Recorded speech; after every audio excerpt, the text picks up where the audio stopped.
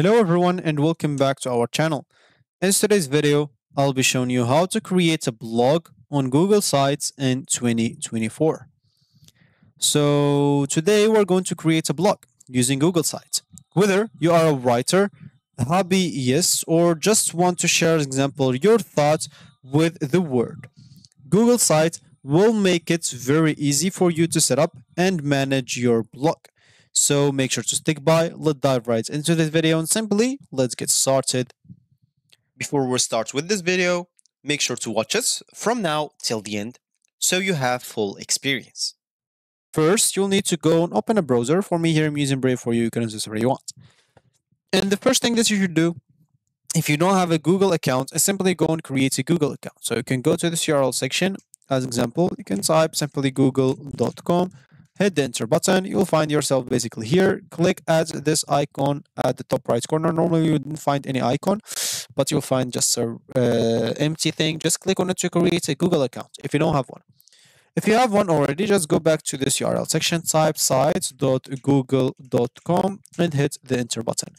Then this should take you where you should start, where you will be able to start creating your blog. So here, you can first of all start from a blank site where you have an empty page, no pages, nothing, and no themes, no nothing. Or you can start from a template that they have here in the templates gallery. As you can see, they have templates for personal, for work, for small businesses, and for education also. So you can choose a one that suits your needs. As an example, a lot of things here that you can choose from. Maybe as an example, I don't know. Which one should I choose? Maybe as you can see, they have portfolio, restaurants, family updates, events, help center. There's nothing for specific for blog, but it should not be like something specific for a blog. You can just choose the template that suits you, that you like, and you can simply customize it to make it a blog. Maybe as example, I'll choose this student's portfolio, and I'll try to make it as a blog.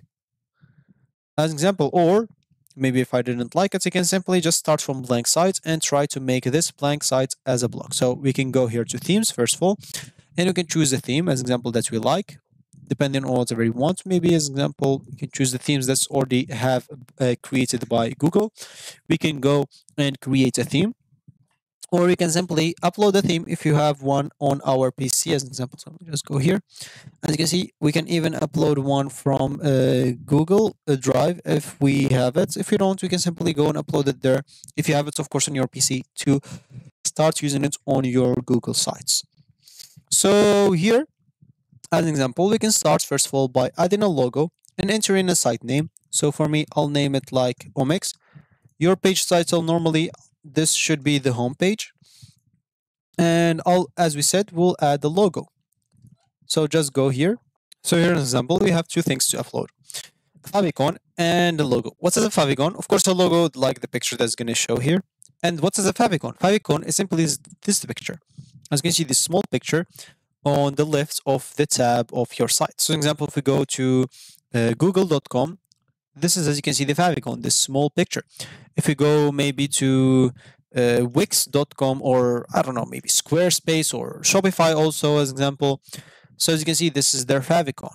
If we go to Instagram as example, this is their favicon. So as you can see here, if we go and click on upload, we can upload the favicon and we can upload the logo as an example. Maybe this is going to be the logo and this is going to be the favicon. Of course, you can change here, select color for theme of your logo as an example here. Of course, so whatever color I change here, of course, it's changed right here. So I'll choose maybe this one as an example, and this is going to be the favicon. Of course, if we go in here and click on preview, oh, sorry, so it will not show in preview, it will show just the logo. Of course, you can preview in the tablet and the phone, everything. So exit preview. So here, basically, of course, once we publish this, we'll be able to see the favicon that we have. So here, as you can see, we have now, this is the home screen. Of course, we can go here to pages example. We can add like, so wait, let me just go and delete that. First of all, we can add, oh, sorry, again. So we can add like a new menu section. As you can see, we can add as an example, embed like a full page embedded, and we can add like a new link or a new simple page, depending on whatever you want.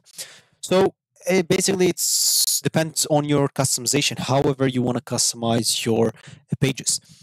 Of course, here on the home page, it's basically for you to create like your blog posts. It's time to create some blog posts, of course, on your homepage. You can even go and create like a page specifically for that. You can create a new page and name that a new page as an example, according to the title of your blog post. As an example, I'll name it test at the moment. For you, you can name it whatever you want. If you don't want to have it on as an example on your homepage, you can name this test. And here, as an example on this new page, you can start adding like text, images, and any other elements that you want to include in your blog post. You can use this insert tab as an example, and we can go and insert like a text box, then as an example an image. So I'll just go and click on select something. So recent, okay, so I'll just go here and click an image and upload something from my computer. So I'll just go choose this one as an example. I'll put it in front of that text as example. And here we already added that text, so I don't have to add this again. So I'll just go remove it. As you can see, I already have a text in here. So as example, I'll make this image a little bit smaller. Of course, we can move it however we want. So we can start adding, as example, the text on it.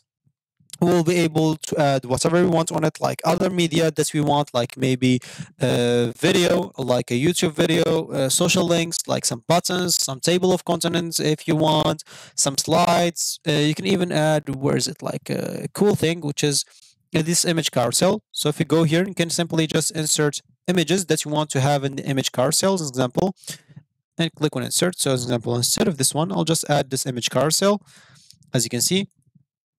I'll make it here in the middle, and we can simply add a text to that as an example here. Yeah, basically just type whatever you want, description of your blog post and whatever.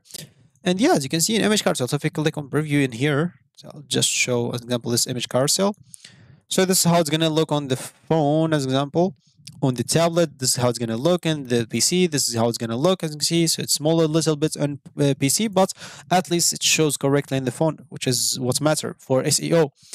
So basically here, I'll not follow like all those customizations because it's up to you, depending on whatever you want to add in your blog page.